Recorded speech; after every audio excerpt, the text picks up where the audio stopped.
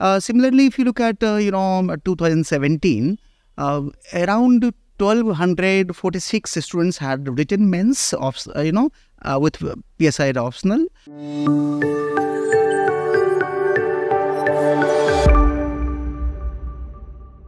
Welcome to the PSIR talk show. Hi everyone, I am Yukti Gupta, Masters in Political Science and Public Administration, and currently I am working with Plutus IAS as a career psychologist.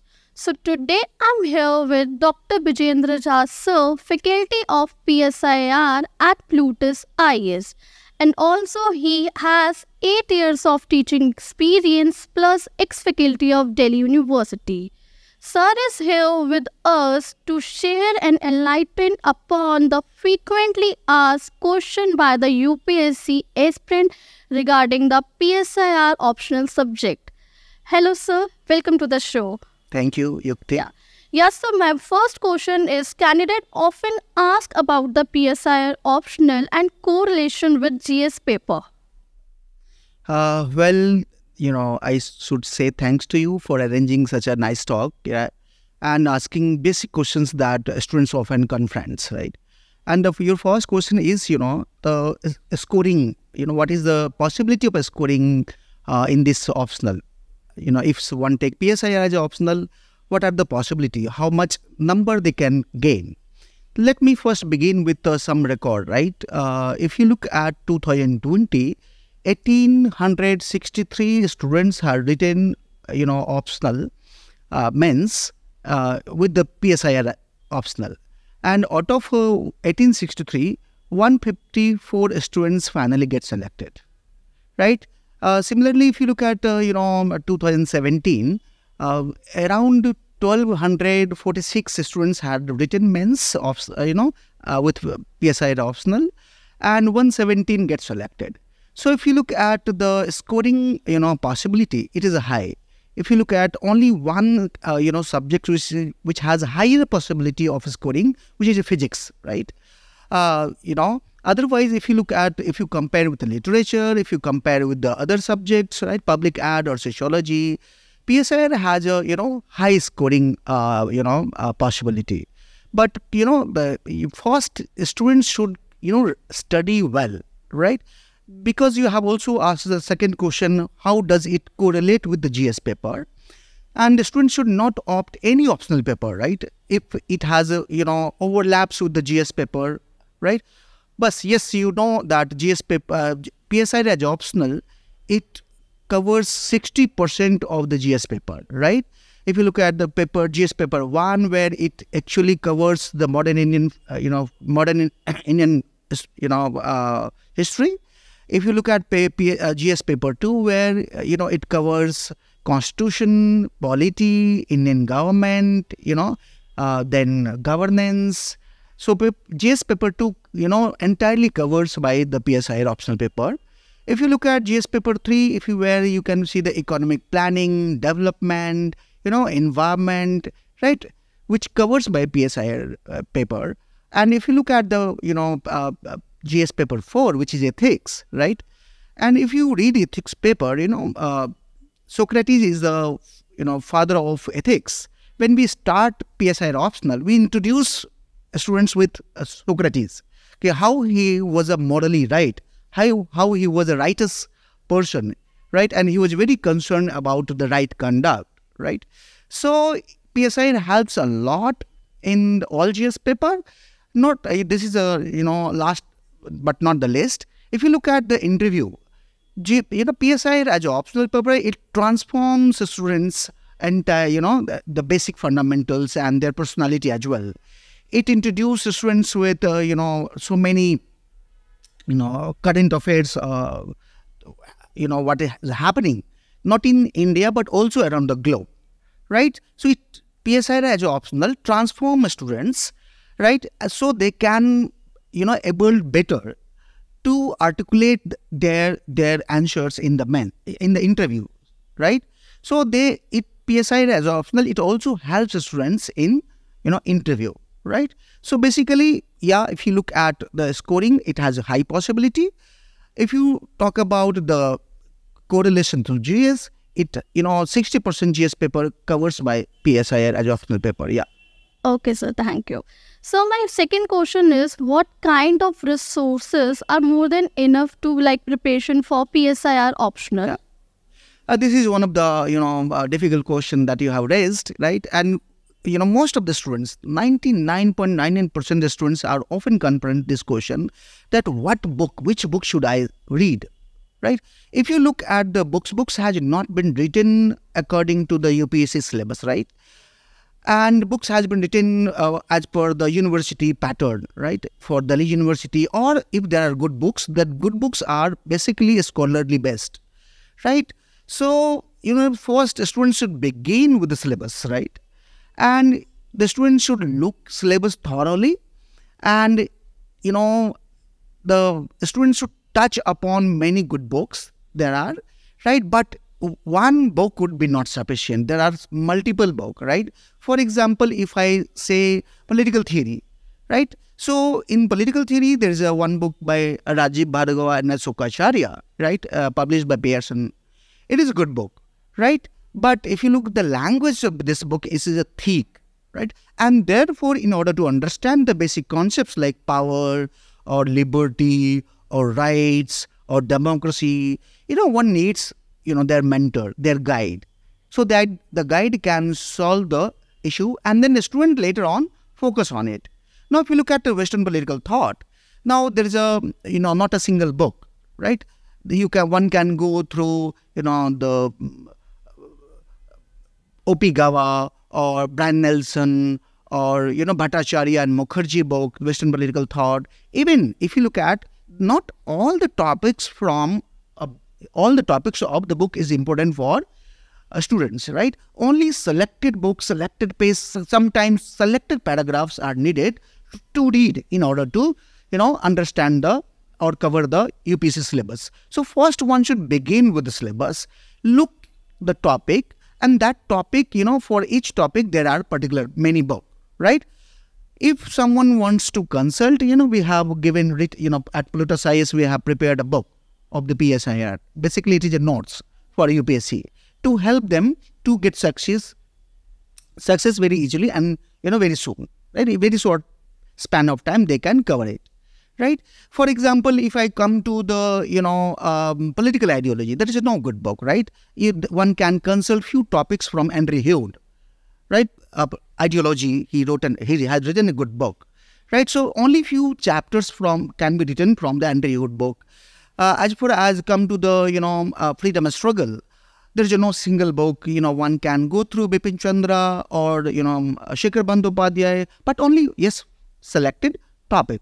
Now, if you go to the government, right, for example, the concept of parliament or the president, one should go through the Rethinking Public Institution in India by Pratap Bhanu Mehta, Devesh Kapoor and Milan Vaishnav, right? Only few chapters, not the all book, right?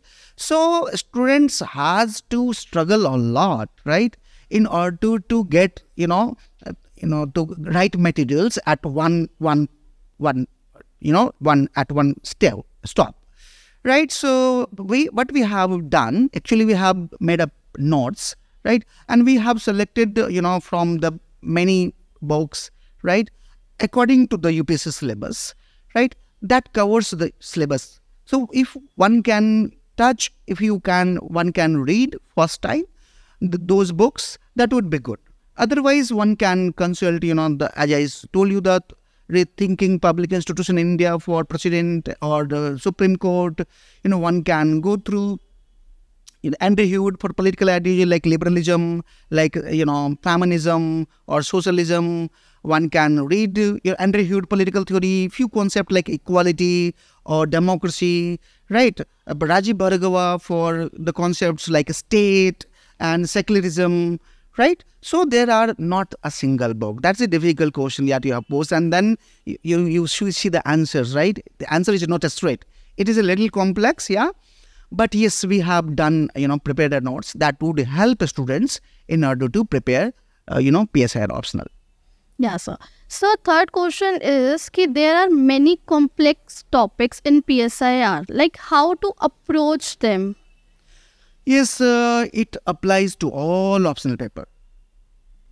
Every optional paper has some good very easy, very dynamic, very interesting, right? But few parts are not attractive. Little bit you have to mug it up, or just try to understand. And you'll face difficulties in those areas, and it applies to all optional papers, right? It is applicable to PSIR as well, right? Few parts of like political theory, students face difficulties.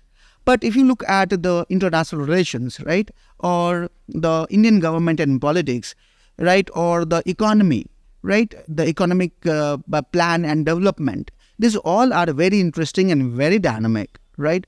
And if you see, of many thinkers like Socrates or Plato or Aristotle or even Karl Marx, right? Karl Marx, or J.S. Mill introduces you new idea. It gives you many answers to the many perennial questions which still we ask, right? For example, why do we obey the government, right? Or what are our freedom, and what are limitation to the freedom that are answered by those thinkers, right? So yes, there are few parts which is not difficult at all. Of course, it is comparatively difficult, but other parts are very good, very interesting. Look at the entire GS, the paper 2 or the paper 1 part section B, right? Or paper 1 section A, right? Many parts are very enlightened, very good, very interesting, and it helps the students in transforming their personality and self-development, right? So that applies to every, optional, including PSIR. So my fourth question is how can student make answer writing more effective? Answer writing is you need a proper training, right? First, one should understand this is not a university exam first. So what happens in university examination, students write long answers. Here we, train students to write only in limited word, 150 words, 200 words, 250 words. Don't go beyond that, right? So first thing, one should concentrate that you have to write very precise and very clear in your own language, right? So this is the first criteria. Second criteria, right? Every disciplines, including political science, is a very well established discipline where there are many thinkers, there are many scholars who have already spoken something, right? For example, if you talk about parliament, right, or within parliament, if you talk about Rajya Sabha, there are many scholars who have spoken about Rajya Sabha, its character, its nature, its relevance, right? So first, students should write the basics according to the question and then go to and cite the scholars, right? Here 2 scholars or 3 scholars would be suffice to substantiate your answer, and that actually attracts more marks in UPSC. Otherwise, if you look at if you write general answer, and if you don't cite scholars who are already spoken, right, then you will get average number. If you cite good, if you cite something current, for example, role of governor is a very controversial topic, and the Supreme Court has given recent judgment, right? Even today, newspaper has talked about that the governor cannot withhold the bill passed by the state legislature. Now recently, Alok Kumar Prasanna has written something about it, right? How the office of governor can be made more relevant and more contemporary, right? Which is relevant to the parliamentary democracy. So in such cases, you have to read newspaper also, right? You cannot ignore newspaper, right? Especially the Hindu or the Indian Express. If one can go like a Frontline or Economic and Political Weekly, that would be very important, right? For example, if you interested in international relation, one should also go through the Sunset TV, and few of the programs of the Sunset TV are very, very important, right? So one should gather knowledge, but they should express it very precise, very effective. And one side, scholars, right, which has already said, we all are the students of political science, right? We are nothing. We are nothing. The students are nothing, right? There are already established, view in political science, and that should be cited in the answer paper, right? If you look at evaluator are looking for the, scholar's citation, right? So if a student cites writes well, and very precise in their own language, right, according to the question, right, then it would be very effective in getting marks. Okay, sir. So my fifth question is what is the importance of NCERT in PSIR optional? If one, start PSIR as optional for UPSC preparation, one should actually go through, NCERT books like 9th, 10th, right, again 11th, 12th, right. These actually books will give basics idea about, the political, institutions, political activity. Political institutions means, judiciary or the parliament or the election commission, right? Political process means election, right? A political, rally, or for example, social movement, or, the model code of conduct, that is process. So if the students go through the NCERT, 9th, 10th, 11th, 12th, students get to know about many institutions, many processes in politics, right? And also certain, international events like war and or the treaties and conferences at international, level, right? A few international organizations like United Nations or, World Bank and WHO, right? So one should begin with NCERT, 9th, 10th, 11th, 12th at least, and then they should be ready for, to start preparation. Okay, sir. So my sixth question is it important to have a political background to opt PSIR optional? It's not that. It's not like that. One should have political science background for initiating, political science and international relation optional paper. Like the most example is the toppers of the 2022 is Kishore. She had done economics honors, right, from University of Delhi, right, and she had opted PSIR as optional, and she topped, right. So there is no necessary to have background. Yeah, one thing is necessary, very needed for students, that a student must have interest in political events, political things, like on interest in judiciary, interest in parliament, interest in United Nations, interest in war, or the diplomacy among the states, right? For example, now Hamas and Israel is fighting. Then one should know why, where it has started, right, and what its journey it has taken place, right? So one should have interest, right, in deeper, right, to know the things, right, and that should study while they should prepare, right? Mere having interest is not enough. Again, interest is good, right? If you are from BTech or if you are from economics honors, doesn't matter. If you are from physics, doesn't matter. If you have medical science background, it doesn't matter. It does matter, do you have interest, right, in political activity, political institutions, political concepts, right? Then second is, do you will to do it, right? That willing is very important, right? Mere interest is not enough, right? It is necessary but not enough, right? Willing to do it and doing it is very, very important. And if one is ready to do it willingly, right, and I'm telling you that he surely or definitely will score 300 plus marks in PSIR optional. Okay, sir. So my last question, not the least, but what is the changing trend of PSIR paper? Changing trend, if you look at, earlier what happens, the question used to come from many sections of the syllabus, right? Now, in the last 10 years, if you look at, what happens, UPSC is repeating questions from the same sections, right? So, for example, if you look at the United Nations, or questions has been asked repeatedly from that sections. United Nations, its relevance, India, United Nations, right? The peacekeeping force in the United Nations, right? The India's reform, India's call for reform of United Nations Security Council. So, question has been asked repeatedly from that sections, right?